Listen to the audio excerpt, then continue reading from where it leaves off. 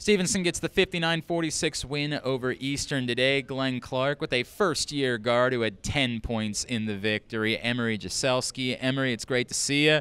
What'd you eat today? What was breakfast? And do we make sure that we have it every day moving forward? Well, every Saturday we have team breakfast, so that was fun.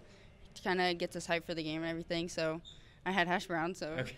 We got to have hash browns every game day. Every right? Saturday. That's the way it's got to go. Emori, this game, the way that it went, did you feel something today that you knew you had your shot? Were you calling for the ball? Was there anything that was unique about today?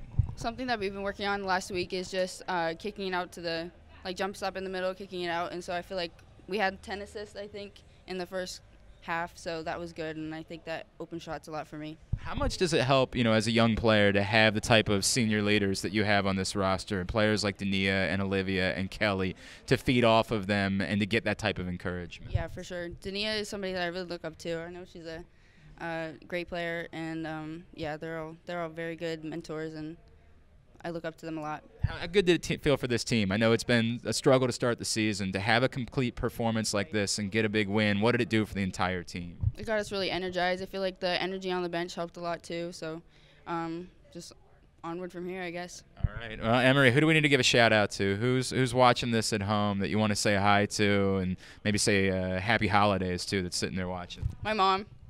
All right, shout out Mom. Shout out Mom. Emori, congratulations on a great game and a big win. Thank you so much. She's Emori Jeselskis. I'm Glenn Clark. This is GoMustangSports.com.